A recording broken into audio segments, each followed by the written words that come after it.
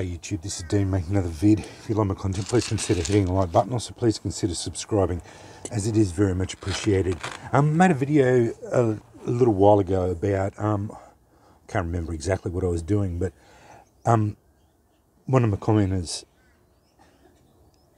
said about saving the shards, and very good point. People who don't have a lot of flint available to them should be saving shards. And I should have mentioned it. I actually do. That's my shard container. I save all my little bits and pieces. I just noticed here, all my little bits go in my shard tin. As I'm spalling and breaking them up, I always put that. Now this is what I have next to my computer. So I've got that's my flint. It's got normal size things, a couple of normal size shards, a couple of pieces of larger pieces. These are my normal size. I like that size personally. Other people like smaller bits. I like the bigger bits. They're easier for me to manipulate with my bigger hands. Plus, you can always break these down as your edges blunt out. You can always break them down and then go from there. So that becomes two pieces that'll give you viable edges. Again, larger piece, you can always spall a whole heap off that one piece. As you can see, I have been spalling off that. I've got this sitting next to my computer too. This was a result of a large piece I've got over there that I spalled off. So just practicing getting smaller bits, spalling off bits as I go, just to get my hand in as I'm going, using my bopper and working out how to get the better bits off, so that I can spall them, so that I can get my little bit of shards. But I just wanted to make that video about these bits. If you are in a place that don't have a lot of flint available to you, save every bit, because even with a smaller bit, and I didn't bring any char cloth out because it's later in the day and I don't like making fires out later in the day now. Even with a small bit like that, you can certainly develop embers off that. I've used that bits no problems whatsoever. That is a viable piece of flint. You can easily get a fire going with a size that big. I can go down to, and this is not showing off or anything, but as your skills develop, you can get a lot smaller than that. Now I've shown on videos tiny little bits, and that's a tiny little bit, half the size of that. I have got embers off something like that. I could go smaller again. I've got smaller bits. I can go even smaller, but it gets to the point where you just can't hold on to it enough. There's a little piece of, it's a tiny little piece of flint. I just noticed it's sitting on the top of the, you can, if you secure a bit of char cloth there, and that's that, I'm getting sparks off that. So you can, if you try hard enough, you can get sparks off these little micro shards. They're not, it's not impossible. It just becomes very, very difficult to hold on to it. That's the only that's getting ridiculous. It is very small.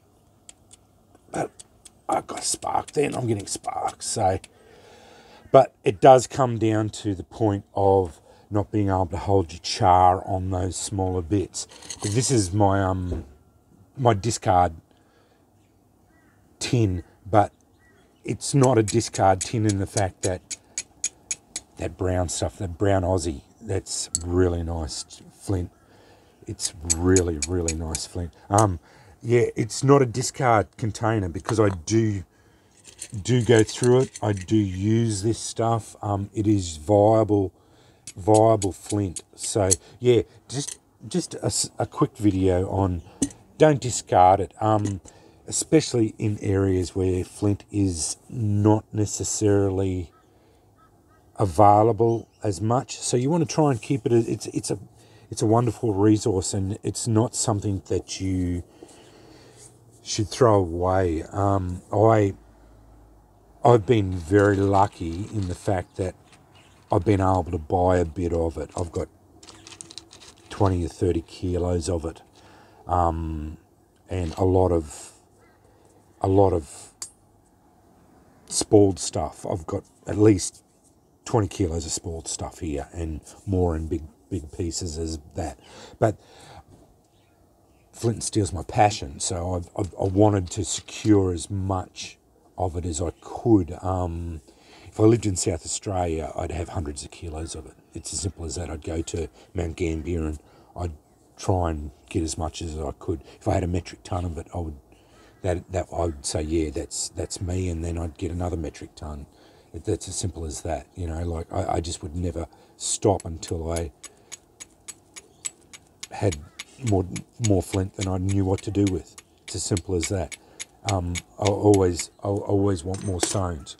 It's as simple as that. I love it. I love this stuff. I love fooling around with it. I love looking at it. I love comparing it to other stuff, other stones, all the hard stones, and yeah, just appreciating it for what it is. It's the variations just in the Australian stuff alone. Like I've got 3 lots of Australian stuff there. It's the black, the grey, and the brown. You know, the 3 variations in Australian flint, just there alone. And that's Australian flint. So, you know, and this is flint because it's all formed in chalk layers. So that's why, you know, like, and there's a bit of brown, a bit of black. I think that one's from Europe. Because this stuff here, I've put all different types of stuff in there. You know, there's all different types of flint in there too. So, yeah. But anyway, yeah, I did want to mention if you as you're spoiling this stuff, because it does create a fair bit of the smaller shards, this sort of size. Just put them in a container and keep them, because especially for smaller kits, these thinner bits are wonderful for fitting in smaller bits. Just use your bopper to get this cortex off, or the chalk layer off. Just bop that stuff off. I've left a lot of it on here because it's not really worrying me. Most of it bashed off, but yeah, I've never found a way of getting rid of it. Yeah, apparently you can dissolve it in vinegar or something, but I've never had any success with that.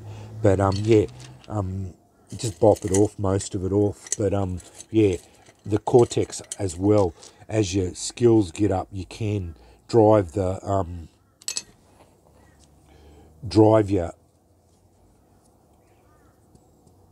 bopper.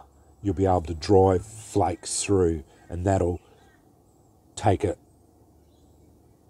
thin shard through there. Most of that outer layer will fall off, and you'll be left with nice available nice available flint. But yeah, I just wanted to say about that, because yeah, this stuff shouldn't be wasted by any means, because especially unless you live in places like Norfolk, where it's considered a pest, a stone. They build with it and they basically throw it away. I've seen Will Lord's they've got the flint areas there in Norfolk and that, or I'm not exactly sure in Norfolk, but it goes to the old flint mines there, and they've got piles of the stuff that are as big as houses, just piles and piles of it, and they're basically just throwing it away and giving it away. And that's how much they've got of it. But for us who sit there, I'd almost give me left arm up for flint that much. But yeah, it'd make striking hard if I gave up my left arm. But anyway, yeah, definitely be saving your shards, because yeah, you can use them. It just, your skill level, you'll find your skill level, as your skill level grows, the smaller the stone will be. I prefer, as I've stated before, even though my skill level's pretty high, I still like bigger stones, but that's only because of the size of my hands, and I've got specific reasons why. I know Dominic Minichetti prefers smaller stones, and that's fine. Everyone has their own thing about this, and there is no right way of doing it, and I'm not trying to say that. Yeah, just you do you, find your way, but and I'll just give you the information and you go with that. Yeah, personally, I like big shards. I like fist-size stones, but that there is about the size I like personally. Nice big platform, you can put your tinder on it. That one's spent. I can't drive. I could drive as many sparks I want. It's not going to go off. Won't start. That's what I used this morning. Yeah, you can. It gives you a nice big area to put your tinder on. Got lots of usable area of sharp edges, and then you can spoil it down once it's blunted out. Anyway, definitely save your smaller shards, and find the size rocks you like. Yeah, this wonderful stone is not a thing to be discarded.